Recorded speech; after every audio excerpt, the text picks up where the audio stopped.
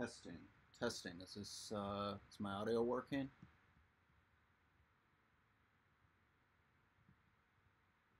Is my audio working? Can't tell. Oh, I guess it is.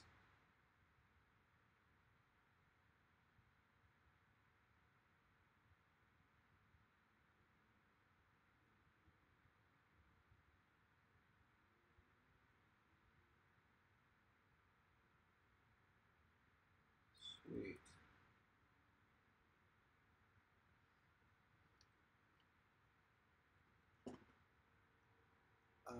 Okay, so I'm trying out some different, slightly different setup than we normally use. Couldn't really get everybody here tonight to stream. Everybody had stuff going on, so I just wanted to test out a new streaming device that we got.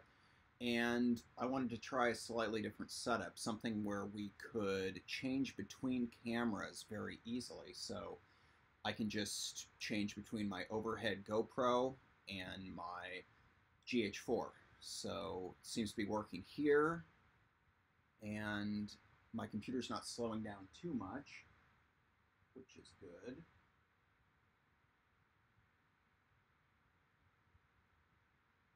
You guys need to let me know if my audio is significantly unsynced.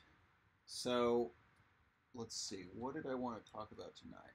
So we got some Nelson bodies on the table here.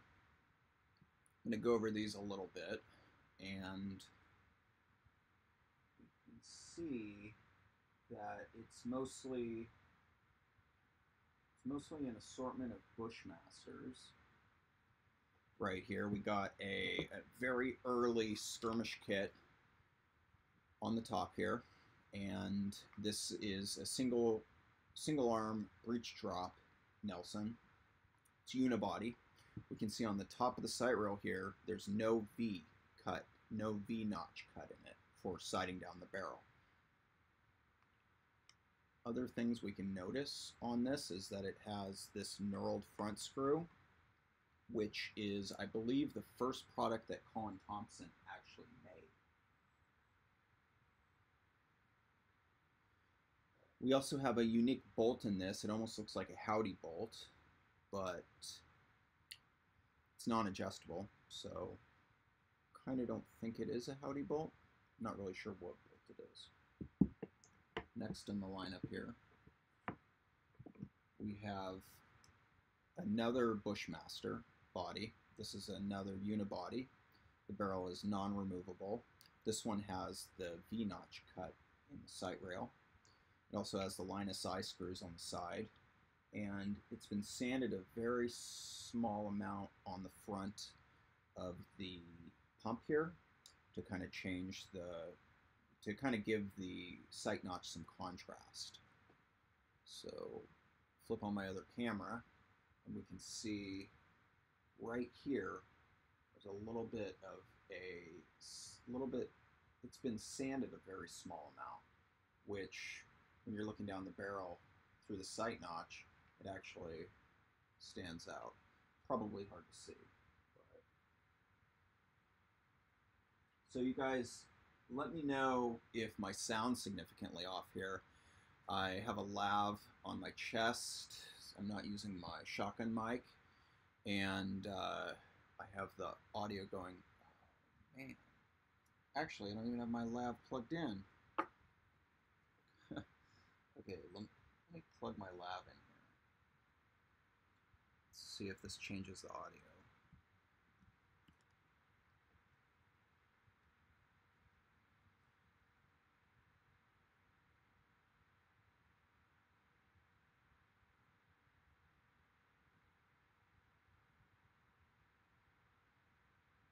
Okay, so now I have my lav plugged in. Hopefully that's slightly better audio. Let me make sure we actually got my microphone. Yeah, cool. I think we got my lav coming in now. So hopefully the audio is slightly better now. Let's see. So back to these Nelson bodies. I can just change my view here, and we go into my GoPro. So now we're on the GoPro again. we went over this very early line of sight skirmish body. It's a slightly longer barrel. We can see this one is probably, actually I think I have a ruler right here. There we go. I got a tape measure. Let me know about my audio if anybody can, and if it's synced up or if it sounds okay. So, all right, measuring the barrel on this single pump arm skirmish, and I don't actually know for sure that this body was sold as a skirmish body. Could have been sold as, oops.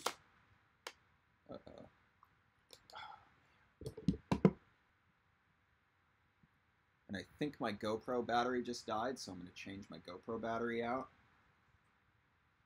That's going to take a second.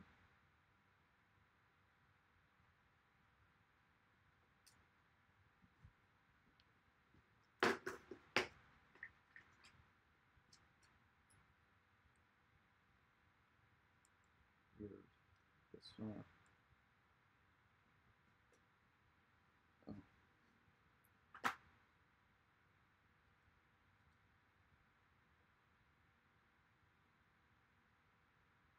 Looks like I didn't need to change my GoPro battery.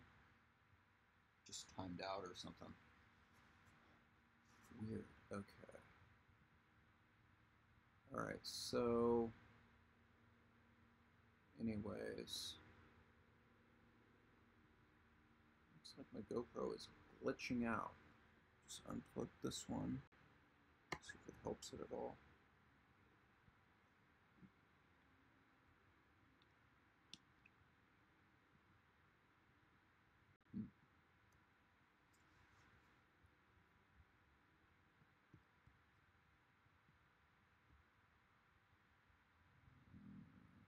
Wow. Whoa. Alright, looks like my GoPro, or my one of my streaming devices got too hot and froze up. So that's great. Let's see. Fantastic. I don't really know what to do about that.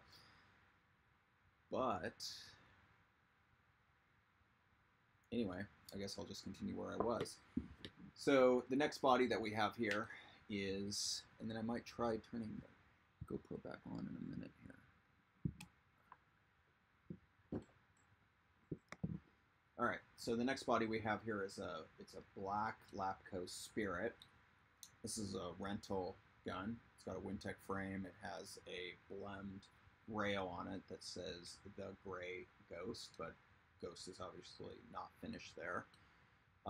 Unique thing about this is that it is obviously a really messed up rental body, and it has black anodizing. It has a retained spring with what would normally be recognized as a Rebline pump handle over it.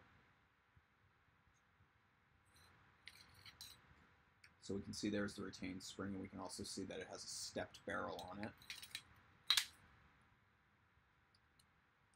So this is a bore drop, uses a spirit bolt, which a bore drop means that your ball is falling directly into the bore and not into the breech. On a breech drop, such as this body right here, would fall into the breech, and then your shorter bolt would push it into the bore. But in a bore drop, it has a longer nose on the bolt, so the end of the bolt is actually already in the bore, and it stays in the bore the entire time. Another example of a bore drop would be a Bushmaster. So actually, this one is a Bushmaster. This one's a bore drop Bushmaster. But this one right here, this is a AGS body, Adventure Game Supplies. This one is a breech drop. So we can see that the pump arm notch screw at the furthest point forward lines up with the actual breech. So let's try my GoPro again now. See if it wants to come back online.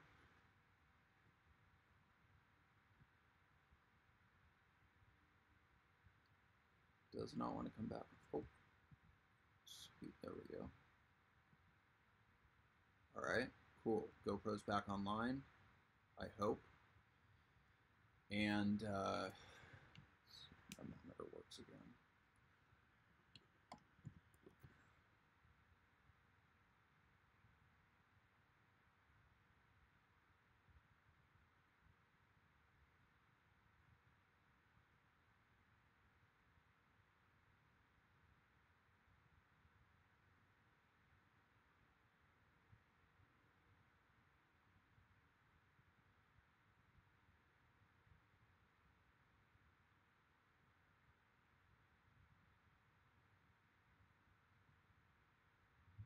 So you guys need to let me know if my audio is working or if it's not, because I have no idea if it is.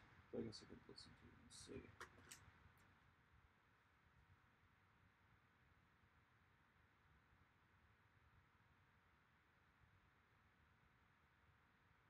All right, sounds like it's still working. All right, so looking at the GoPro view again, next in line we have another slightly early Bushmaster. Again, this is a board drop and another unibody here. This one is a Bushmaster body set up with a gray ghost, receiver ASA, and bottom line ASA. This is a valve body to an 1/8 inch MPT out, so standard fitting size. And this is an earlier ghost frame where it has the gray ghost engraved right here. Let's see if I can get that a little bit closer to the GoPro so it's visible. Slide trigger Wintec frame. So the reason I wanted to bring this out is because we can see that the actual sight rail, well, this isn't a very good comparison because this is a skirmish and this is a early Bushmaster, but we can see that the skirmish has no V-notch right here in the sight, and then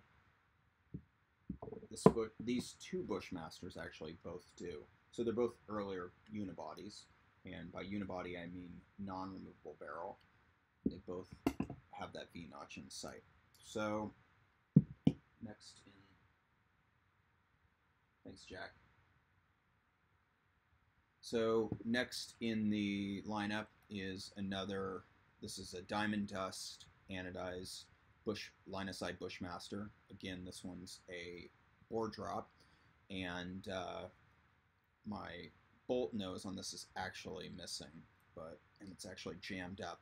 But this is a later style body, so when we compare the bodies here, let's see if I can find, there we go. All right, when I compare these two style bodies, I have the feeds directly lined up here, and we can see that the Bushmaster with the Diamond Dust anodized snub is actually a 1990 body. So that means that the body actually goes all the way back to the ASA here. And on this earlier unibody, it's what I call standard Nelson spec, which means that it takes a valve body that is the same dimensions as a Nelspot 007. So you could take this valve and you could put it directly on a Nelspot 007. On this Bushmaster, you actually couldn't do that. Well, you actually could and it would work, but you couldn't take a standard Nelspot valve and put it on here because the body goes all the way back. So last up is it's an item that I've been looking for a while, and I finally found a couple examples of this. This is a welded feed neck Bushmaster. And the welded feed neck Bushmasters were some of the earliest Bushmasters made in, I think, 1987. And in a moment here, I'm going to bring up a scan by Tom Boyer that he has posted on old paintball magazines, and we're going to look at some of the details from that actual article by Randy Camilla, where he details the actual welded feed neck Bushmasters. And another couple unique things on this Bushmaster. When you look at it right off the bat, it's not super easy to tell that it's a unique setup, but when you start to look closer, okay, I'm going to go back to my GoPro overhead here. So when you start to look closer, you can see that this body uses the standard kind of, it's almost like a twist lock Loctite feed neck, where the way that they would assemble that is it would have threads that go all the way down into the breech, and they would stick it into the breech, screw it in, the breech is threaded, the feed neck is also threaded, so the feed neck is actually male, the breech is actually female, and then you have your spacer right here. So they would stick this direct feed nipple in here and screw it in, thread it in with some Loctite. This piece stays static right here because this is just a spacer to cover your threads. And then once it's actually threaded in, it is actually, thanks Jack, let me look at my audio here. Okay, I'm actually going to check my audio. Actually, let me finish that thought. So once they actually have it Loctited and threaded in, then they'll actually drill it out and drill straight through those threads, and then it's anodized after that, and the anodizing actually locks it together.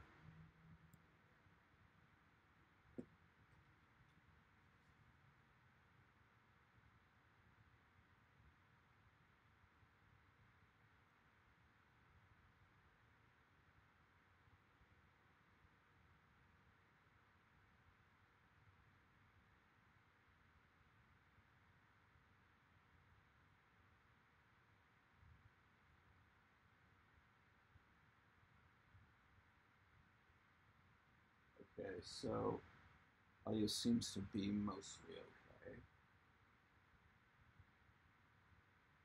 Everything else seems to be going alright too. Although, yeah, this is still working. That's great. So now, this other computer's like freezing out. Okay, so now that we've reviewed all these bodies, I'm going to take it back to this view. So now that we've reviewed all these bodies, we're going to look at a couple scans that I have brought up from Tom Boyer's old magazine scans. And these are scans from the June 1990 APG. And in this APG, Randy Kamiya actually details the history of the line-of-sight Bushmaster and how Jerry Dobyns went from building the gun for his actual team to filling orders for Ross Alexander and actually selling the Bushmaster at the skirmish store. So, all right, I'm going to switch on Chrome here and see if I can make this a little bit better, a little bit more visible. Okay, so I don't even know how to do this. All right, trying to blow this up. I'm going to just look at a couple specific quotes here. Okay, here we go. All right, so we have a brief history in this article by Randy Kamiya. We have December 1985. First Bushmasters are built on Nelspot 007s. And then we have, and those are welded feed neck welded feed neck stock feed single pump arm bore drops. So then in February 1986, Jerry Dobyns builds 7. Let's see if we can see my cursor here. Not really. But Jerry Dobyns builds 7 of the single pump arm welded feed neck welded sight rail guns for the team, and they are unanodized. And then we have December 1987, 48 Bushmaster guns with, I believe, welded feed necks and welded sight rails are made. And so, I'm going to hide this now. Okay, so of those 48 guns, this is one of those. So this is before they actually did the feed neck actually screwed in. So now I'm going to bring back up my Chrome, and I want to just look at the last date here. We have March 1988, 11-inch tournament paint guns were built. And I'm going to go to my next page because the article continues on the next page. Okay. So it says, okay, so we continue on and it says that those were used to win. They were introduced at the New York Open, which is probably the Airgun Open. and that's Jerry Braun's event in March of 1988, and then it continues. Okay, it continues that Team Navarone used these paint guns to win first place at this event.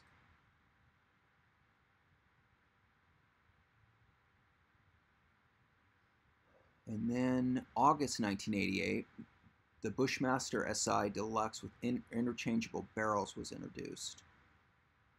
Okay, so that would be obviously the first example of a removable barrel Bushmaster. Let's see. I feel like there was something else I was missing here. Oh, okay. No, that's not it.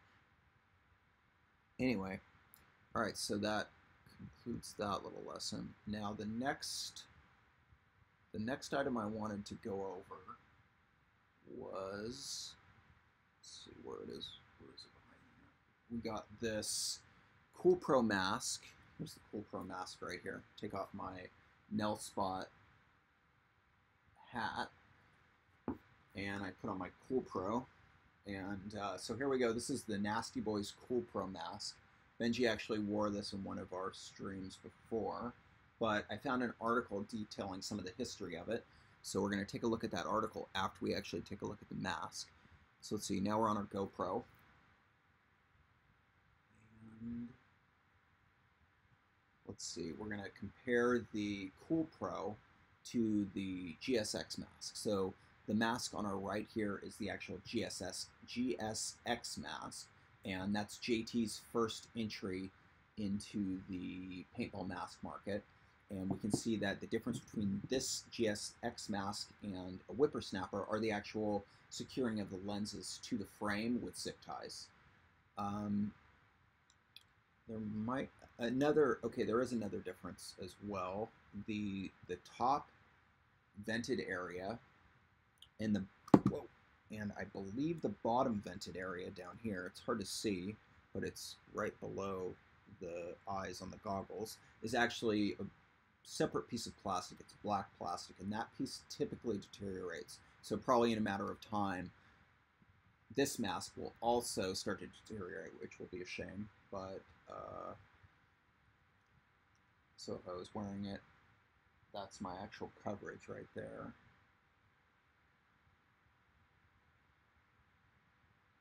So we can see we're pretty much open on the side here. And that's why you would wear your like JT hood or Tiger Stripe hood, which would have those hard ears. Those were typically worn with the early whippersnappers. Okay, so now back to the Cool Pro mask. So the Cool Pro mask was introduced later, and it was introduced by Nasty Boys, and they actually built them with different cutouts. You can see we have an area cut out in the actual wire. I'm going to switch back to the GoPro now. So we have an area cut out in the actual wire, flip it over, which the goggle frame actually fits into. We can see, when we look at the back here, the frame is sandwiched directly inside of that wire mesh mask. So they made different variations of the Cool Pro. I think they made them for the Scott mask and this is an X-Fire lens. So this Cool Pro assembly would be later, probably 92. But now let's look at a scan that I found, which tells us some of the story of the Cool Pro. And this was a scan from, it was from Paintball News, I believe. And I'm not going to look up the date. I'll have to add the date later. But let's look at this Cool Pro scan. So here's my Cool Pro scan that I found. And let's see if I can move it around a little bit. Here we go. Okay, so this is kind of cool. I can actually place the Cool Pro right next to the actual scan. So Cool Pro mask and goggle system. The face shield system works as a complete goggle system when combined with Scott, Vents, or JT goggles. This is heavy-duty coated wire mesh face shield available in camo or black. I guess this is the camo. It's spray painted green and black. Molded soft ear protection is standard. Don't really have any soft ear protection, but maybe what they mean is actually taking, let's see, what side do I need to go to here? So maybe they mean taking one of the actual JT hard ears and placing them on the side here so that you actually have some ear protection here, because you really just have like this serrated, you know, metal. So, okay, finishing up here. Great for fields because of ability to be so quickly cleaned. Nasty Boys Mr. Paintball. MSRP, or MSR it actually says, $55. So Mr. Paintball is, I think, in Escondido, and I'm not sure how Nasty Boys was associated with Mr. Paintball, but I guess there's some link there. If anybody knows how they were actually associated, that would be great if you could tell me about that. I do have some vents. Don't have them out here though, Jesse. And I don't really want to go grab them now, since it's probably taking 5 minutes to find them. All right, so let's see. I think I have another thing I can go over. Oh yeah, so this shirt that I'm wearing is a Tomcat shirt, and it says San Antonio, Texas Paintball Team. So I saw the shirt hanging up at Super Game, and it was in a rack of shirts that Michael Carmen was selling.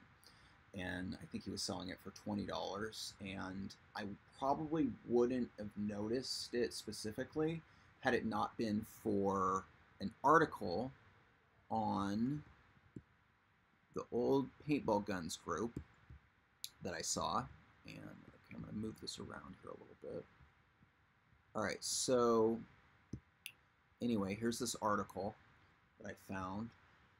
Or I didn't find it. I saw it on the old paintball guns group, and this is a little write-up by Jay Skilling, and Jay writes, "Here's an old picture. I think this is shortly after I started my addiction, early 1983. Oil-based paint, 25 cents per ball, no pumps, no stick feeders, and bring your own safety glasses." And then he says he's standing third from the left, so I guess this is him right here. Although I don't know if my cursor is actually being brought up. Just see. Somebody comments on YouTube, dead ass. I'm not sure what that's supposed to mean, but I'll take it. Now, all right, we're back on this picture, and as we scroll down more, let's see, we have Jay up here in the corner. He's at the Grand Canyon. And then as we scroll down more, we have some people tagged, and as we go down further, we can see we have Bill R. Tarvin, and he says Old Tomcats Field in San Antonio, probably 1989 to 1990. So that's pretty cool. We have some patches on his arms. As we go further down, this is what actually reminded me of this shirt when I saw it. This picture here that Kevin Foster posts actually has the Tomcats team, and they have their flag behind them with the Tomcat there. As we go down a little bit further, we have some more pictures, and we have their actual patch. So let's see if I can hide this. And we can see that the patch is the same as what's on the shirt. So I thought that was pretty cool. And yeah, I'm going to bring it up again. It is a pretty awesome patch. He has his little belt with his holster around him. If anybody has one of these patches that they want to send me, feel free. Now, let's see, what else did I bring out for this? I got an old Survival Games hat, which I bought a few weeks ago. I don't think the GoPro's going to work. I'm going to just try it out. Oh, the GoPro's still working. So here we go. We can take a look at this, and we can see the Survival Games. So this logo right here for the Survival Games is one of the oldest logos that the Survival Games used. And I don't know what year it is. You would sometimes see this patch in like a circular, it's like a circular patch, and it has the pistol, and it says Survival Games. So anyway, I thought that was kind of neat. Actually, no, I take that back. This isn't the oldest logo. I'm not sure when this actual logo dates to, but it has to be before 86 because I think 85, 86 is when the Splatmaster was released, and this features a Nelson 007 on it. So it's got to be 85, 86 or earlier. And we have a logo inside. It was made by, doesn't really say, but there's a number on it. I'll have to research that number, see if I can find a date for the hat company. And then let's see what else I got here. It's mostly everything. We have the Nelson hat I was wearing earlier, which is pretty neat. Let's see if my GoPro will go back on. It's going to take me a minute here to switch to the GoPro. But when it does go back on, we'll get a better look at this hat. Here we go. I think the GoPro's on now. And here we go. We're back on with the GoPro. And there we go. So Nelson Paint Company, 50 years of service. So I'm quickly going to Google in Chrome. Actually, you know what? I don't need that window open. But I'm going to quickly Google in Chrome Nelson Paint Company established. And that will give us the date for this hat. Oops. So, looking up, I'm on the Nelson page, and I'm looking up when they were actually established. Started in the 1940s. So, I don't know. I guess if it's 50 years of service, it'd be in the 1990s somewhere. So, pretty neat. I guess it's from the 1990s. And that concludes our live stream of testing various equipment. You guys can feel free to give me some comments about how horrible this went. I don't think it went that bad compared to some of our other ones. But I don't know. Maybe you guys think different. Anyway, thanks for watching.